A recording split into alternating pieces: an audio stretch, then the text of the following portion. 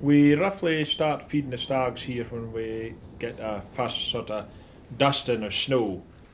That could be into December. We could get just a dusting of snow, and then we start feeding the stags carrots. We feed about 150 to 160 stags. We feed carrots because they do not deteriorate during prolonged frosts. And if we did have potatoes, they wouldn't last long at all. They would just rot away. Here you can see us putting the feed out, the carrots out to the stags, and I give them a shout just before I feed. That is just to let them know, and they get used to the shout, so that the feed is on the go.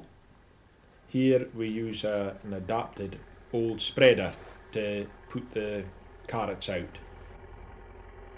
It spreads them out and along sort of the width of the trailer, and very thinly. This way all the stags get a bite, get a few carrots.